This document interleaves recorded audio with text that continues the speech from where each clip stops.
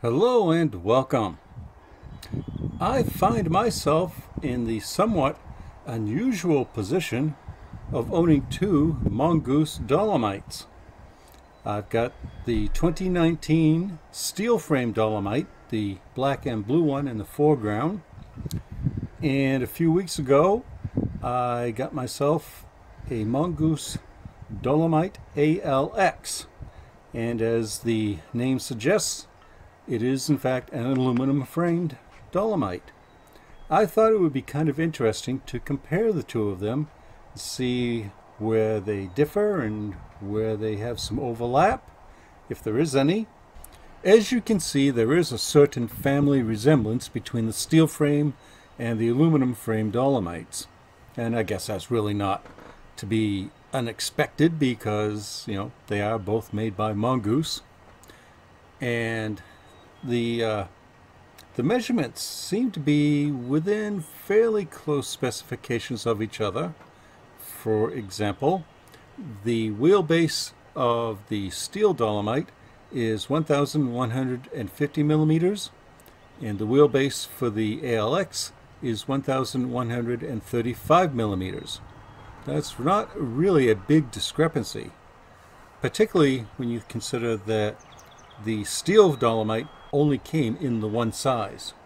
No choice in the matter. Whereas the ALX is a medium, and they offer small and large as well. So, take that for what it's worth, I guess. My measurements are not what I would call engineering precise, just, a guy with a tape measure. There is one area in which these bikes differ greatly. Not surprisingly, it's weight. The steel frame Dolomite comes in at 43.6 pounds, and that's after I swapped in aluminum handlebars, stem, and cranks. Whereas the ALX weighs a svelte 36 pounds on the nose. I'm going to take a closer look at the various components on both bikes for comparison's sake, and then I'm going to see how much of a difference that 7.6 pounds makes in an actual ride.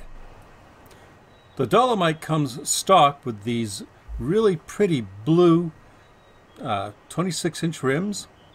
They're 4 inches wide, and they have this really nice fine sparkle metal flake, which sadly doesn't show up too well on the video.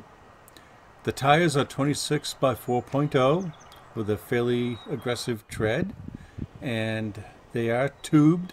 I've never tried to go tubeless on them. Never really had much of a reason to be honest. Moving on to the drivetrain. I replaced the stock 2-piece crankset with a 36-tooth chainring with a 30-tooth narrow-wide Fomtour chainring and the aluminum crank set from my Specialized rock hopper. I also added a set of Rockbros resin pedals, which, frankly, they're knockoffs of race-face Chesters, but good deal for the price. For the rest of the drivetrain, we've got an Altus 8-speed derailleur, which has worked flawlessly, and a Sunrise 8-speed mega range freewheel. And that is a key word here. It's a freewheel, not a cassette. Early on, I had replaced the stock steel handlebar with a twist grip shifter with this Wake aluminum bar and aluminum stem and a set of Rockbros clamp-on grips. The bike still has its surprisingly comfortable stock saddle, as well as the stock mechanical disc brakes. Now we come to the ALX. The obvious difference between the two, of course, is the aluminum frame. There's not a lot on this bike that I have changed. This may very well be my least modified bike so far.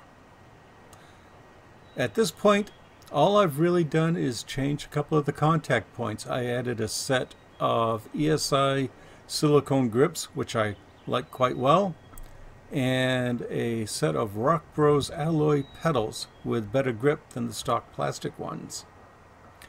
The tires, front and rear, are 26 by 4.0. They come on drilled aluminum rims, which saves some weight. The drivetrain consists of a 2x8 system. The front and rear derailleurs are Microshift, as is the trigger shifter up on the handlebar. It's got a 2x crankset up front with the 22 and 36 tooth chain rings. Out back we've got, as I said, a Microshift rear derailleur and a Sunrace 8-speed cassette. That's right, it's a cassette, not a freewheel. That means that there is upgrade potential aplenty here. We'll see how that goes in the future, but for now I'm going to leave it be. It also has a replaceable derailleur hanger, which is almost unheard of for any entry-level bike. Rounding out the components is the fairly comfortable stock M&G saddle, presumably short for Mongoose, as well as the mechanical disc brakes, front and rear. These work really well, and at the moment I'm good with them. I may explore hydraulics in the future. We'll see. I said earlier that I was going to test that 7.6 pound difference between the bikes. Well, I'm doing this on a little stretch of my own mountain bike trail in my woods. I start at the same spot with both of them, and we proceed up a short climb, then it levels off a little bit, and I'm going to stop by this tree where the ALX is presently parked.